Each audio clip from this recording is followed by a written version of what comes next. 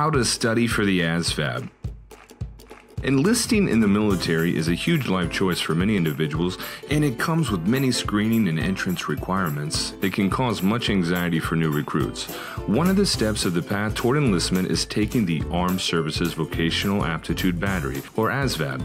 Since each branch of the military has different test score requirements, potential recruits may have to study very hard to achieve the career path they desire. Note that some high schools are now using the ASVAB to guide students toward optimal career path choices, so you may encounter this test even if you do not have military aspirations.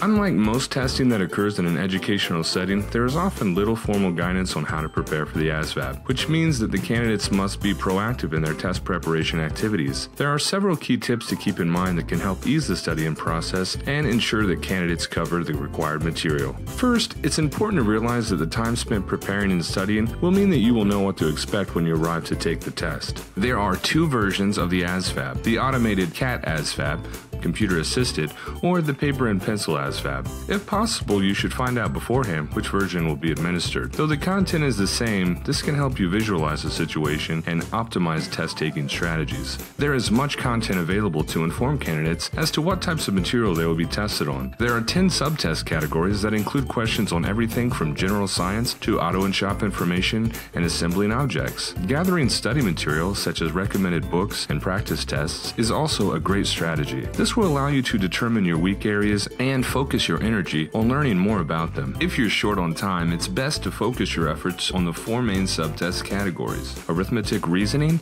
mathematics knowledge, paragraph comprehension, and word knowledge. These 4 subjects make up your AFQT score, which helps determine what jobs you're qualified to do and if you can even get into the military in the first place. It's also a great idea to schedule study time into your day and find a study partner who can ask you practice questions. This will help you to hold yourself accountable for doing enough studying. The best way to overcome anxiety about taking the ASVAB is by ensuring that you are well prepared. By focusing on studying, you will know what to expect, leaving your biggest worry to be getting a good night's rest the night before the test. For free practice test study guides and flashcards for the ASVAB exam, please visit us at uniontestprep.com/ASVAB.